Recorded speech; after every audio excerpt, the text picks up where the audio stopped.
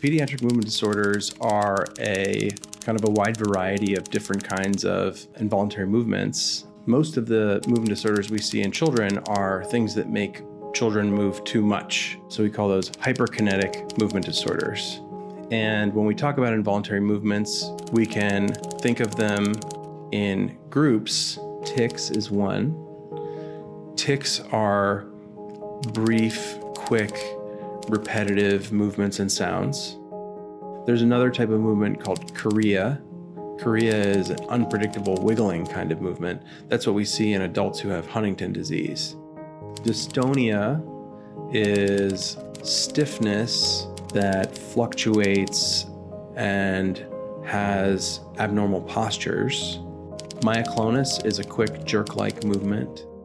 Tremor, so people have different kinds of shaking. There's all these different kinds of reasons why people have tremor, and then that tremor will have different qualities. If a parent is concerned that their child may have unusual movements or involuntary movements, I'd recommend that first, probably the thing to do is to reach out to the pediatrician, because there are some very common kinds of movements that can look quite alarming.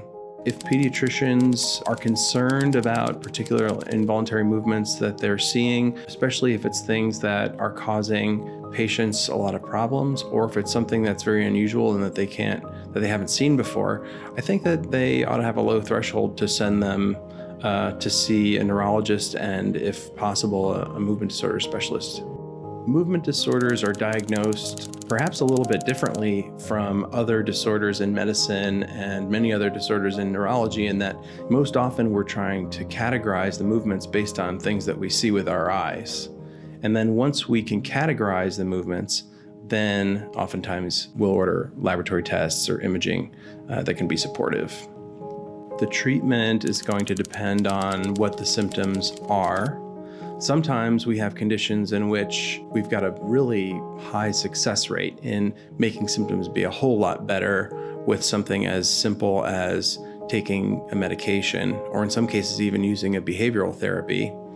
And then in other situations, the types of movements that people have may be more refractory to those kinds of treatments. So we may need to do things like injections, or sometimes even brain surgery. Sometimes we use something called deep brain stimulation surgery to treat things like some of the genetic dystonias and choreas. One resource that I've found to be very helpful is the website clinicaltrials.gov. Oftentimes, some of the challenge is putting a name to the disorder, but once we do have one, then the next challenge is that there may not be a treatment. So frequently we'll be checking that website, and I encourage parents to check that website and see if there's something enrolling that's started enrolling for their particular condition. Particularly when we're talking about our children, I think getting in front of a professional and just telling them what you're afraid of, I think can really be helpful, because it can be a tremendous burden lifted if someone can tell you, hey, that's not what's going to happen at all.